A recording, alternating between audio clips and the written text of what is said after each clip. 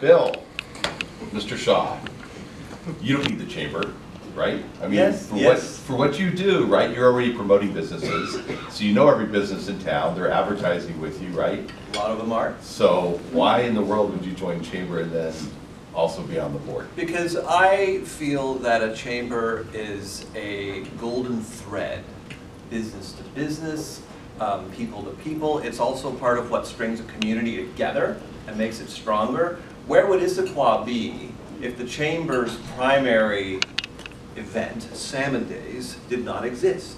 How many people that know and love Issaquah from all over the Puget Sound Basin who wouldn't have the opportunity to come to Issaquah without Salmon Days, how many people wouldn't be here or know this place or want to live here or do business here?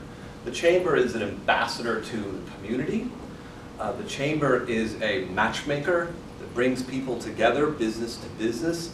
The chamber also uses its entities and its arms and just its ethos of what it is to talk about other businesses and talk about the individual services and unique selling propositions that all of you have.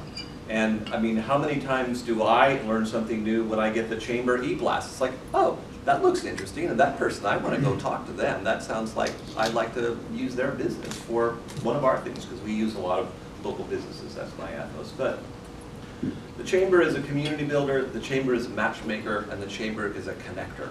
And that's why I strongly make sure that all of my titles are members of their chamber and are there to help their chamber and partner with their chamber and to help each other. As you said, the chamber is part of what tells the story of an individual business. And since I'm a storyteller, that's why I make sure that I'm involved and that my staff is involved, because the chamber is a great connector, and that's what we're all supposed to be doing.